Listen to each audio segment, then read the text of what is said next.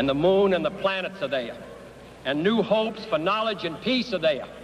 And therefore, as we set sail, we ask God's blessing on the most hazardous and dangerous and greatest adventure on which man has ever embarked.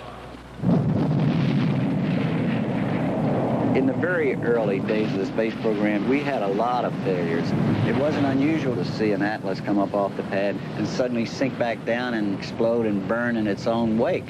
When we saw those things, and yes, we were used to seeing them, we began to think about what are we going to do in that situation when we have a man on top of it. When we started thinking about people who were going to fly our machines and decided to call them astronauts, then what qualities do you want in that human being?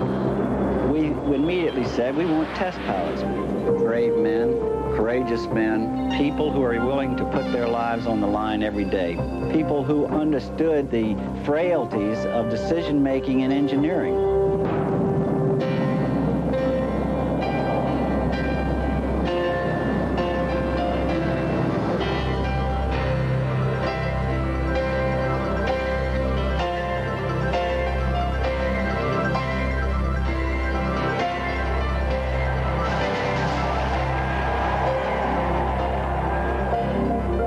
The space program became more complex.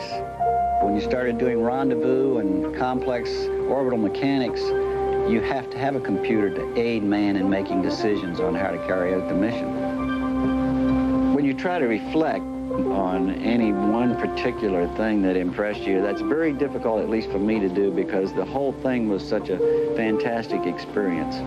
There's no field of science, no field of technology, nothing that we see every day down here on the Earth that has not been touched by the results of the space program.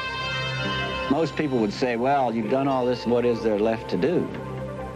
There will be factories in space. There will be all kinds of industry in space. It's almost mind-boggling.